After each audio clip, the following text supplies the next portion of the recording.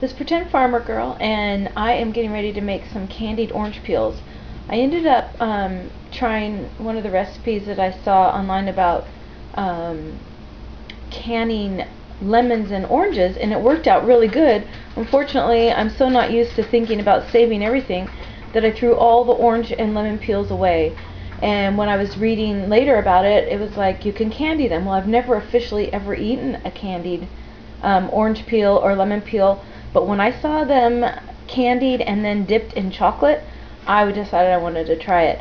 So all you need is, for this recipe, I'm just going to use 2 oranges, which one I already ate, and some sugar and water and a little bit of lemon juice.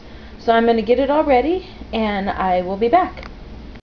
So I sliced up the oranges and the orange peels, and I'm going to bring this to a boil quickly and boil for 5 minutes, and I'm going to rinse them and do this 3 times, and on the 3rd time I'll move on to the next step. So far so good. So I boiled and rinsed the rinds 5 minutes each time, so I did it 3 times, a total of 15 minutes, and I added 2 cups of sugar to 1 3/4 cup water, and now the goal is to bring it to a simmer and turn it down extremely low so it's barely bubbling, and do that for about 1.5 hours without stirring it. So we'll see how that goes.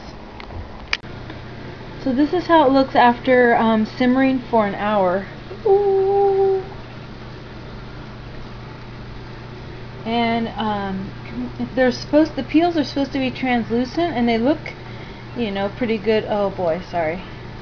They look pretty good to me, but I think I'm going to let them go another 15 minutes because it said to let them go for like an hour to an hour and a half. So I'll go in the middle. I will do it in the middle. This is what the orange peels look like after about an hour and a half.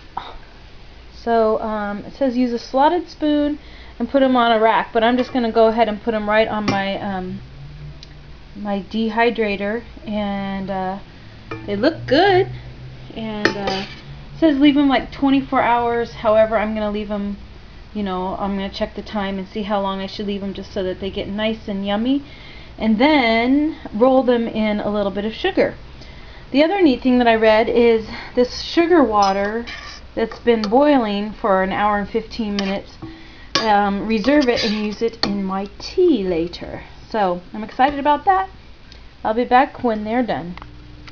Alright, this is the water that I drained off when I was boiling the peels in the sugar water, and I read that it could be really good for tea, and I tried it and it's good. So basically it's the orange flavored sugar water, and it tastes really good. So I feel like nothing's been wasted because I didn't just boil the peels in the sugar water and dump them out. Here's that really good tasting orange sugar water that tastes really, really good in my tea. Okay, here it is, the finished product. It tastes really good, but it tastes even better with chocolate on it. I'm having issues with the melting the chocolate, so it looks all nice and pretty like you see, but I don't care. It tastes really good.